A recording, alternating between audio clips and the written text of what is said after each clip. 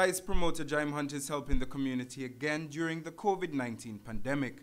Friday, the DJ Jaime Events CEO handed over a pickup full of non-perishable food items with an estimated value of $6,000 to the Minister of Culture and the Festivals, the Honorable Darrell Matthew. I'm very grateful to be able to donate these food items to the Minister of Festivals and Culture to assist in this food drive, this ongoing food drive, because as we know, there are a lot of people affected by COVID.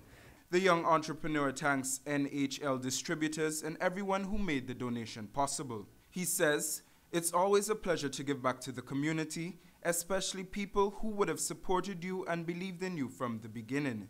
So this is my time to support others, especially in this crisis that has seen several people's lives disrupted."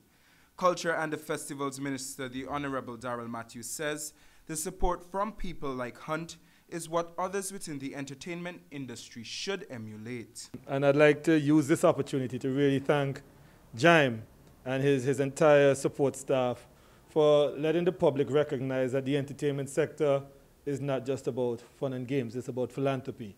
It's about having a concern for the social needs here in Antigua and Barbuda where we live. Leon Norville reporting, ABS News.